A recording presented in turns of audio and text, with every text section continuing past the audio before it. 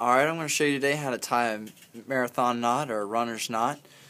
Real easy to do, and this is going to help stop that heel slipping in the back, and it's really going to snug the shoe up around the heel cup area back here in the back. So what we're going to end up doing is taking both shoelaces and looping them back through on the same side, making these nice little loops on the ends, and then we're going to cross lace it on each side, and we're going to tighten that down. That way we get it nice and snug. And then we're going to pull these together like you're tying your shoe normal, and from here it's going to really snug up and grab those loops and pull that heel cup around your foot, and that way it stops that slipping, that movement up and down. So now that shoe's not going anywhere and it's stuck in place.